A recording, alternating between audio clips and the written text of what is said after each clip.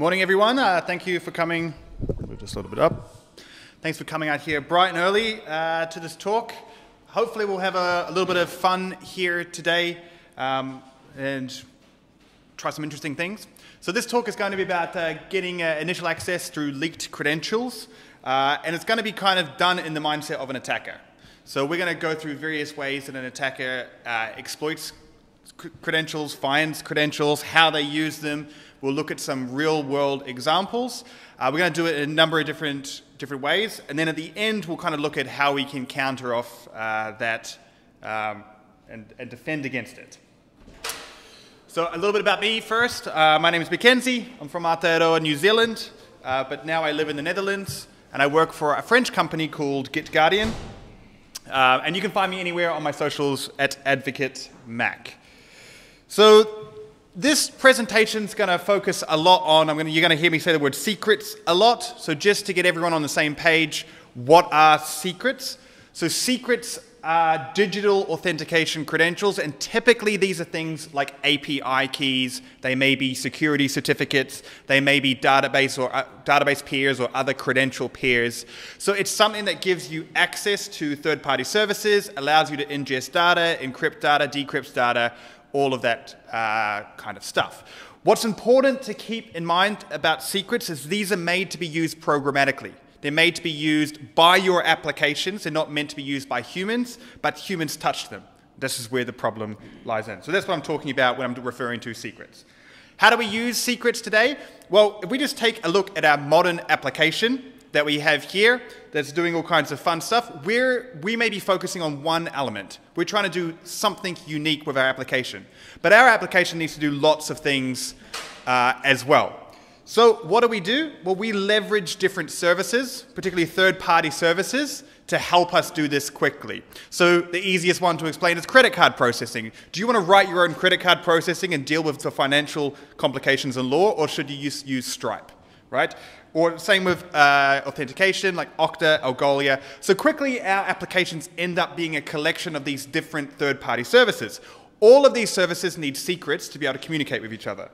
But then we need to host our application somewhere. We need to host our code somewhere. We need to test our code somewhere. And so our infrastructure becomes a collection of these services as well. And these all leverage secrets as well. Then once we've launched our application, we've got to monitor it. We've got sales integrations, and we're not even talking about all the microservices or independent services that we've created, perhaps using APIs. All of this leverages secrets. Every single one of these logos, as an attacker, is a potential entry point for me to gain access to something. So this is how we end up with, and this is a simplified version. Your applications can end up very quickly having thousands of these applications, these third-party services, and now you have to manage thousands of secrets. So I work for a company called GitGuardian, and each year we publish a report called the State of Secret Sprawl. And this is basically looking at different areas that we've monitored to try and find leaked credentials. So the number one place that we look is GitHub. So this is the largest contribution place of source code. If you see my other talk, the next 2 slides will be familiar, but then we'll get into new stuff. But I want to do a very quick demo using GitHub, and I'm going to come back to that in a minute. So if you just bear with me for a minute. So I have here some credentials. These are AWS access tokens. So these are really sensitive, but these are what we call honey tokens. So this is basically a trap for attackers. And so what I want to do is I have here a public repository. This isn't formatted correctly, but it won't matter too much. So this is here is a public repository I've just created called DevConf, and I'm going to commit these secrets in this public repository. So by the way, please never do this. This is a terrible idea. But what's going to happen? In about 20 minutes, near the end of my talk, I'm going to come back and I'm going to show you how many times those keys have tried to be exploited by an attacker, just in this presentation. So I've pushed them publicly on GitHub, And now a bunch of bots are scanning the GitHub API, and I'll show you how that's done, to try and find these credentials and abuse them. And so we'll talk about that a bit more in a minute. So moving on, GitHub, very popular place. Over 1 billion commits are made to GitHub every single year. 85 million new repositories were made last year, and these are just public. So lots of information, lots of source code in here. Every single one of those commits, those billion commits, at GitGuardian we scanned for secrets. And we publish our results of how many secrets we actually found. So if you know the answer, don't put up your hand. But anyone here, yeah, I'm seeing some familiar faces. Who here thinks that we've found less than 1 million credentials on GitHub? More than 1 million? Well, okay, more than 1 million, under 5 million. More than 5 million. More than 10 million. So we found 10 million. 10 million secrets that we discovered in GitHub public repositories last year. Now you may say, okay, but how do we know that these are actually real credentials? How do we know that these aren't just kind of test keys or high entry strings that look like secrets but aren't? And we get around that by validating them. So if we find an AWS credential like the one I just leaked, then we will check with AWS to see if that's real, and if it's not real, we'll ignore it. So if we look at the progression, we're leaking a lot more secrets than we used to. So in 2020, we found 3 million, and we compare that now, we've found 10 million. So part of this is explained by an increase in GitHub, more code, more secrets, right?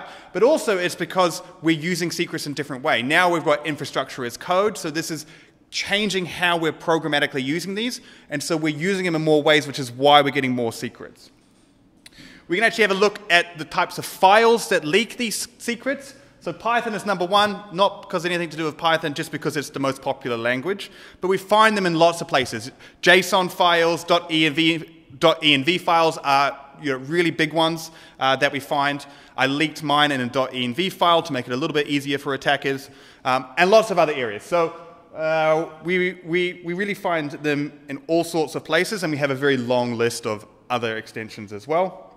And then if we look at the types of secrets that we most commonly find, data storage is number one, so these are databases, but then also cloud providers are 20%. So this is 2 million cloud provider keys that we found last year in a public repository. And remember that these are only valid cloud provider keys.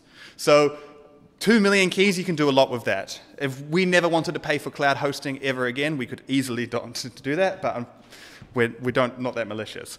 But there's lots of interesting things. Version control platform keys. This one always amuses me because this is your GitHub credentials to your private repository that you've somehow put in a public repository. So a bit weird, but it happens. Messaging systems is also another big one. I love these as an attacker because it means I can launch internal phishing campaigns using your own messaging systems. So like a Slack webhook, I can post in there. And if we want to look at the kind of specific secrets, there's thousands of secrets that we look for. So it's a very long list, but Google API keys are really the number one. Google Cloud keys going down, and we find lots of other interesting things as well. Google OAuth tokens, these are very sensitive, so we're finding lots and lots of these. So lots of different secrets that we're finding out there in GitHub. All right, so how do attackers find these? There's a couple of ways. This is the first way, and it's the least interesting way, in my opinion, but I'll talk about it because it's the easiest. So this is just using the GitHub search feature to try and find credentials. So here I'm looking for a file name called credentials, and I'm looking for an AWS Access ID inside that. The syntax has changed a little bit since this slide, but it's the same thing. The reason why this isn't that great is because most of the secrets on GitHub are buried in commit history. So when you're doing something in version control in Git, a record of that is maintained for a very long, well, forever in your Git history, unless you rewrite your Git history, which is a whole nightmare. So this only looks at the top level. So it's missing most of the secrets that you'll find. It's also going to have a lot of false positives, but there's a lot of what we call GitHub dorking, and we can use these. And you will find some things if you have enough time. You'll be able to find it. But there's a much easier way to do malicious things with GitHub, and that's abusing the GitHub API. So GitHub has an API, api.github.com/events. You don't need authentication to look at this. Anyone can. And there's a bunch of events on here. There's two that we're interested in. Public event, when a private repository is turned public, and the push event, when we push code. I can show you what this looks like. This is it here. and you get information like we have the email address of users. This is all public. You don't need authentication. So if I wanted to target a specific organization, let's say I wanted to just scan commits made by @Twilio domains, because I want to target Twilio, then you can filter that out using this. The credential I leaked is in this ledger. It's been published on here, and this is how the attackers are finding it, because they're monitoring this, they're scanning it. It's very easy to do, and that's how they're going to find the credentials. So when we say public repositories, it's easy to think that, okay, it's public, therefore if someone knows it exists, they can view it. But we also have to understand that it's broadcast. It's not just public as in someone needs to know you exist so they can find it. It's on a ledger, and they don't need to have any information about you. If you leak it, someone is going to find it. Here's just a quick example of a real-life attack that happened with Toyota. A Toyota contractor, so not Toyota themselves, leaked database credentials belonging to a mobile application called T-Connect. Adversaries were able to find these, and this was in a public repository. So what's interesting about this and why I like this example is because it wasn't even Toyota that did it. It was someone that was working with Toyota. And we have lots of examples of when source code is leaked, or what I call involuntarily open sourced. So there's lots of these examples here of source code being publicly leaked. If we take one example, we could use Twitch. Samsung is another one. There was 6,000 repositories that were leaked from Twitch due to a misconfiguration, and we found over 6,000 secrets when we scanned it. We found 194 AWS credentials. This is pretty typical. This isn't because Twitch was terrible. It's just there's a lot of data, and secrets are in source code. There's another way that we can find private information, and that's doing wide-scale scanning for .git directory. So when you go git init, it creates a folder called .git. Inside that is all your metadata. Inside that is your history of your project. It regularly happens that these .git folders end up on your servers. And if you have if that's publicly available, your website's public, your .git directory is public too, which means I can not only find your source code, I can find all your source code history from there. So there was some cyber news did some large-scale scanning and found 2 million accidentally exposed .git directories, which is a problem because if you're thinking that your source code is private, it's much less private than you think. Because even without all of this, it's cloned onto your developers' machines, it's backed up into wikis. So as an attacker, I know that I'm going to find secrets in your source code. So there's lots of opportunity for me to really do that. Why does secrets end up inside source code? Why is this such a problem? So I'm sure no one here would hard code credentials into their source. I'm sure no one would do that. But why does it happen? I'll give you the most common example that we have. Here we have a very simple Git branch that you see. You have your main branch, but then you also have some development features on there. So let's say that I say to you, hey, I want you to create an integration with Algolia. Here's a key. Please create this new feature. So you go off on a feature branch, and the first thing that you do, just because you want to test this, right, is you add in your secret, that green dot there. You've added in your secret into that, just to quickly test it. You're on your own branch, no one's going to see it, it's fine. You're testing it, right, it works, now you're going to remove it. You remove those secrets and you put them as an environment variable or however you handle them, and then later on it comes to code review. Your reviewer is not going to look at all your history, at least I haven't met a reviewer that does. Maybe you do, that's fine, but it's a lot of work. But they're going to compare the latest version, which has no secrets in it, with what's happening in the main branch and make sure that that's going to work well. They're not going to go through the history, but that's where you have a secret. So this is why we have so much secrets in our Git repositories and in our source code that we don't know exist, and this is why attackers are after them so much. We also find secrets in logs or auto-generated file. Let's say that you're doing a debug. You've got a problem, so you dump out your environment in that debug log, and your environment has environment variables, which are secrets.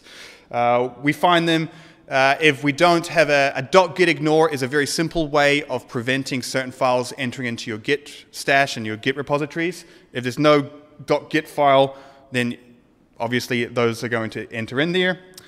We find lots of weird things when you do wildcard commands like git add all. If you've got like secrets.txt or whatever file in there, you go git add all, that gets captured, put in there. In templates, so if you create, I don't know if there's any Django developers here, but when you create a Django, it automatically creates keys and pushes it in there. Unless you know that they're there, then they can end up in your directory, and even if you remove them later, they're still there. And then the other one, the main one, is that we find people just find it convenient to share secrets on Git. So they just put them in there in an env file because they think that they're protected by authentication. But hopefully, as I've just kind of proven, source code is not as private or as secure as you expect. All right, so I want to move away from just source code, and I want to start looking at some other technologies that we can find secrets in. So hopefully everyone here is familiar with Docker. If not, it's like a mini virtual machine that you can package your application and its dependencies in. And there's a place called Docker Hub, which contains most of the Docker images. There's more than 10 million publicly available Docker images on Docker Hub. And so we wanted to have a look at how many secrets were in there. Now, Docker, like some other ones, we find huge amounts of secrets. So almost 5% of the images on Docker Hub contain at least one plain text secret that can use it. This may be for a package manager. It may be for your application. It's typically different types of secrets than we'll see in source code because it's usually more related to the infrastructure than it is to your services because hopefully you've removed all your API keys from here. But there's still a huge amount of Docker images. And I don't have time, but sometimes I like to do a demo of actually breaking apart a Docker image and looking into it. Because a lot of people think that because something's not human readable, that it's secure. But this isn't the case. Docker, you can break it apart, you can decompile them, and you can look at all the layers that are made to build up for it. And if you're interested, a cool tool to do that is called Dive. So let's have a look at an attack that's happened because of leaked credentials on Docker that also involve code repositories. So CodeCov is a code coverage tool. It tests how much of your credentials are it tests how much of your application is being tested. So it sits in your CI/CD pipeline. It does a small job. It's not that critical, but it's important. So what happened? When you use CodeCov, you run their application in your CI/CD pipeline using their Docker image. On their official Docker image that was publicly available that people were using, they had a hard-coded credential. That credential gave access, I think it was to a Google storage bucket, which contained a bash uploader file. Attackers were then able to edit that bash uploader file to turn CodeCov malicious. They did something very clever. They added one line of code that said, every time CodeCov is run, I want you to dump all the environment variables, and I want you to send them to me, the attacker. So when we're testing our application, we need to build it. We need these secrets in our environment to be able to connect to everything and make sure it's working. So all those secrets are in our environment. So when we dump our environment, we get all those secrets. Now, if you're smart, you're using different credentials for testing than production, but there's some credentials you can't avoid using. Namely, the credentials that the attackers were after were your GitHub or version control system authentication credentials.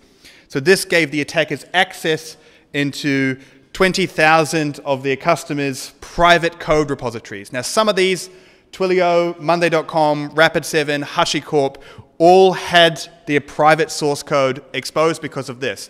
So again, you think your source code is private, here's a supply chain attack that gained access to their source code as well. I don't pick on companies too much, but this is one that I will because I think it illustrates a good point.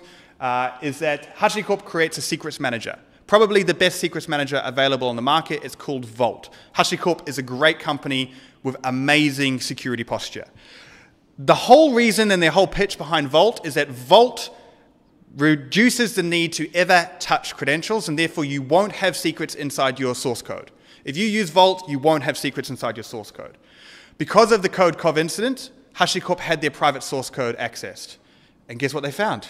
They had to report that they had secrets inside their source code because of it. So if HashiCorp has secrets in their source code, no one else has any chance of being able to solve this problem. All right, so moving away from Docker images, I want to now talk about another thing, and that's mobile applications. So again, what is a mobile application? So you go onto the Play Store, you look at your applications and what are they? So similar to a Docker image, you assume that these are non-human readable, they're packaged up in some black box, therefore they're secure, right? Definitely not the case. What are mobile applications? They're glorified zip folders. In the case of Apple, it's literally just a zip folder. The extension that they compiled to is .apa for Apple, .apk for Android. And these are easily reversible.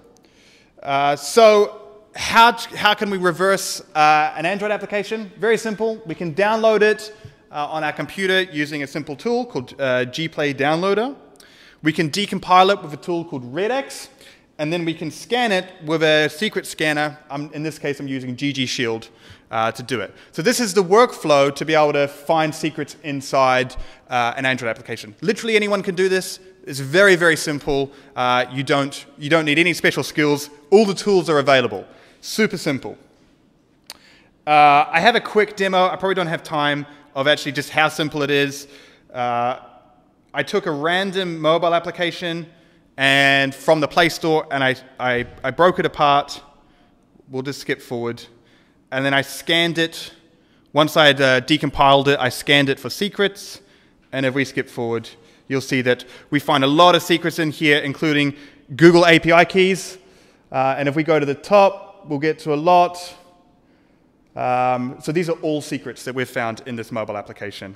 This was a real application. It's not particularly bad. This is just what it is. You'll see that we have valid Slack webhooks. So potentially I could post some internal messages, try and trick your users. We have valid Google API keys in here as well. So we don't need to go on to too much. But that's just to illustrate how simple it is to basically decompile and scan for secrets in mobile applications. Apple's even easier. So again, a tool to download Apple. When I say they're glorified zip folders, how you extract an APA is you just change the extension to .zip, and then you just extract it. And then you can scan that for secrets. So how many of these secrets do we typically find? Well, first let me talk about a real-life example. This is from my friend Jason Haddix, who's an ethical hacker.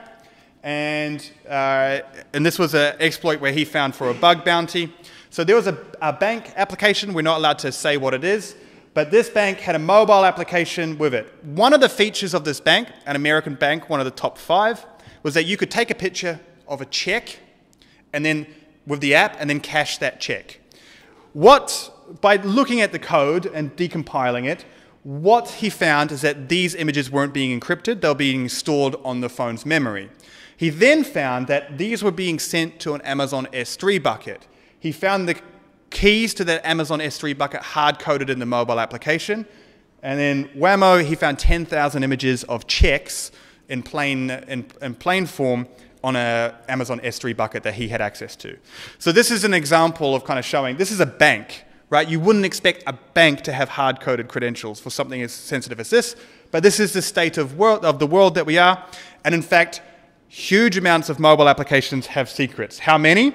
So my friends at Cyber News did a full study on this. Oh, did I remove them? Okay, I did.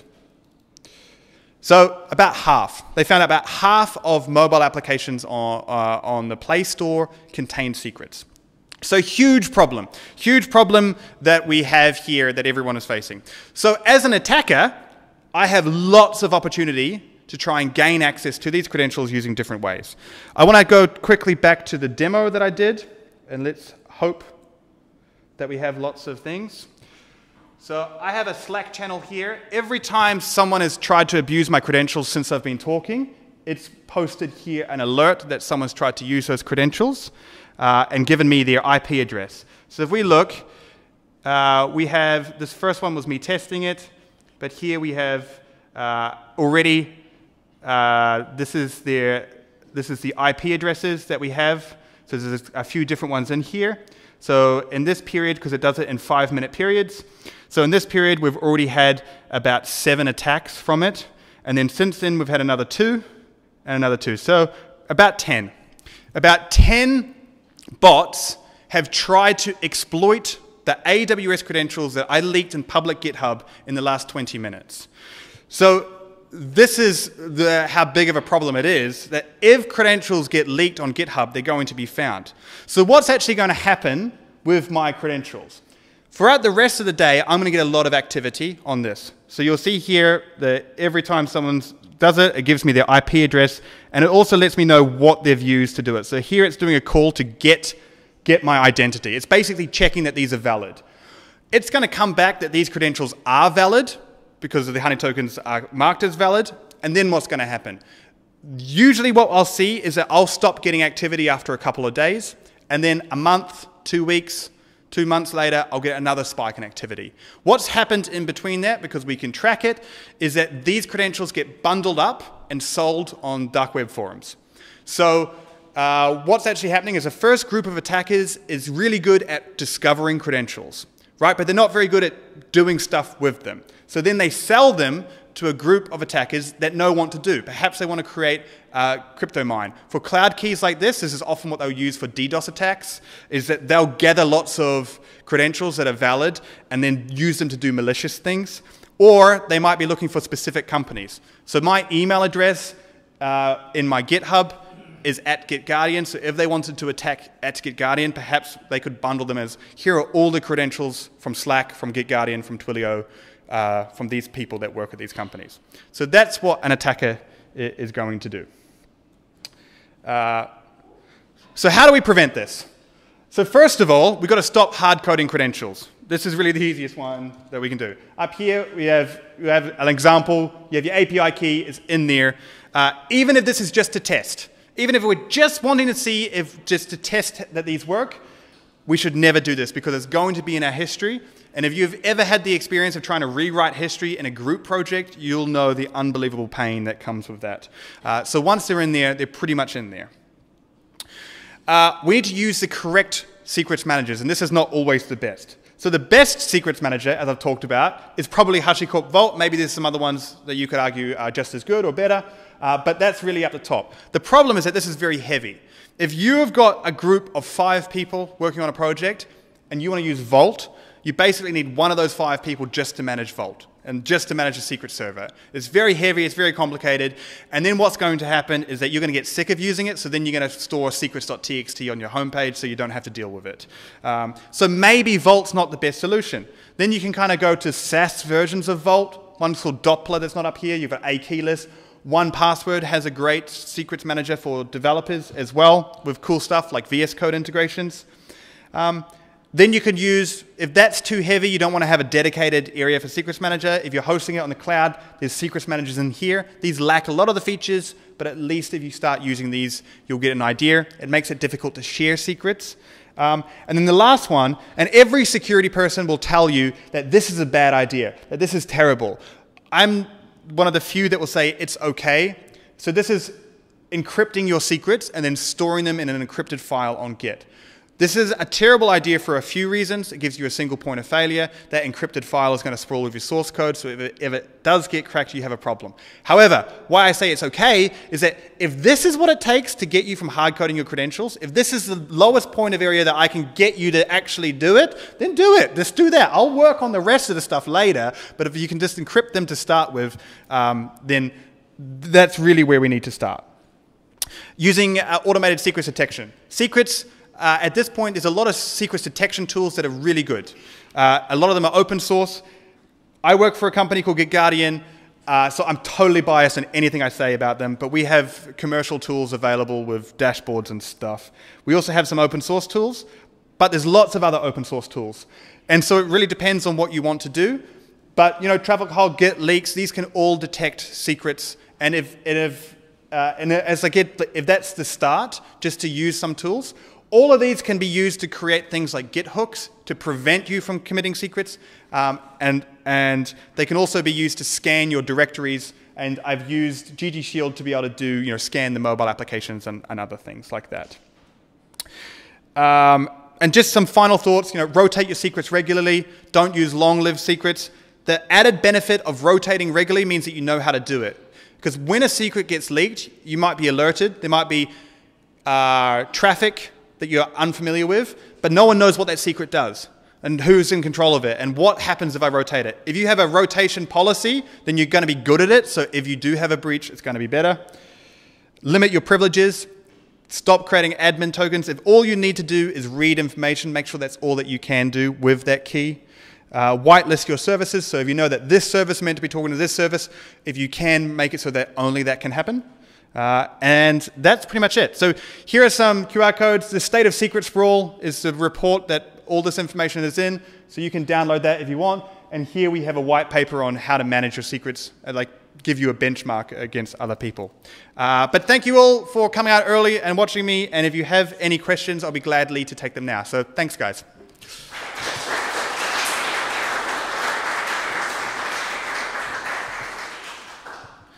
Any questions? Yes? I'm wondering, many of the requests that you got with your API secret seem to come from more the same zone. Is it possible that some of them are actually just bots trying to see, like Google bots trying to see if it goes to it and Yeah. So one of them definitely is. So one of them, because I leaked AWS credential. Oh yeah, sorry, thanks. Yeah. So the question was in the information that we have on the Slack channel. Could some of them be good, and are all of them malicious? So I don't know about all of them. I know that some of them are malicious because we can monitor it, but some of them are good too. One of these IP addresses is going to be from Amazon themselves. Amazon is actually one of the companies doing the most to prevent secrets leaks, and they are looking on GitHub themselves, and if they find a key, they will actually try and alert you to the fact that your key is leaked as well. So there's definitely going to be some of them, but there's thousands of credentials. This is one case that Amazon is doing particularly good at. And yeah, there used to be some other services, SSH leaks or something like that would be doing it. And this was kind of like a gray service where it wouldn't alert you, but you could see all the secrets. So yeah, some of them are, and you'll probably notice that like some of the IP addresses are the same, like these ones.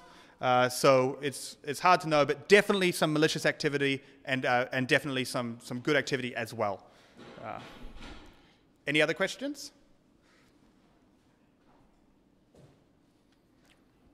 No problems. If you want to learn how to make honey tokens like this, it's incredibly easy. In 10 minutes, I'm doing a workshop on how to do it, where I run through, where it's just an open source tooling. And it's a lot of fun. So if you want to know how to make these, I'm running a workshop in about 10 minutes in A218, I think. But yeah, thanks everyone for paying attention, and I hope to see you again soon.